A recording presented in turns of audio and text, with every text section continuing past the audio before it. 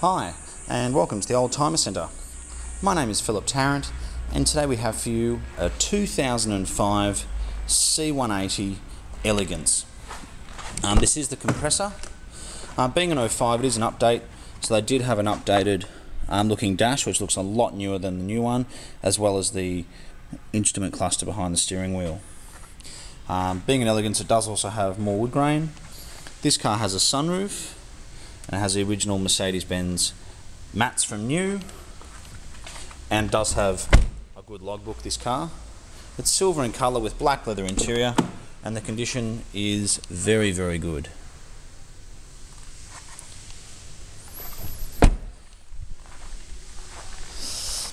Yeah, so it is a C180 compressor. They go very well, yet the fuel consumption is very, very good. The boot's nice and clean. They're a good size for a small car. There's your spare wheel. Doesn't look like it's been on the car before, which is great. It's got your Elegance alloy wheels. Elegance also has this chrome stripping around the car, which just makes it look a lot better. All the wheels look to be in very good condition, and these wheels did only come on the Elegance. Another small thing is they do have a bit of chrome on the top of the door handle. Just makes them look, I think it makes them look a lot nicer. And there's your wood grain trim on the door. All C-Class have power windows in the front and the back. This car also does have automatic headlights, automatic windscreen wipers. You know, they really are very nice cars. It's done 140,000 Ks. It does have climate control as well. Being an 05, it is the very last of the series. This model came out in around 2000. So there were a few upgrades along the way over the past 5 years.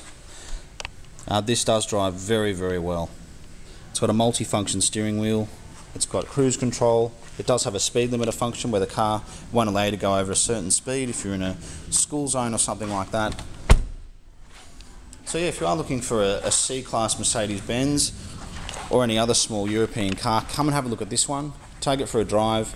It's got 140,000 Ks, which is pretty good for a car which is 9 years old, but it does have a very good logbook, and as I mentioned earlier, it really does drive very, very well.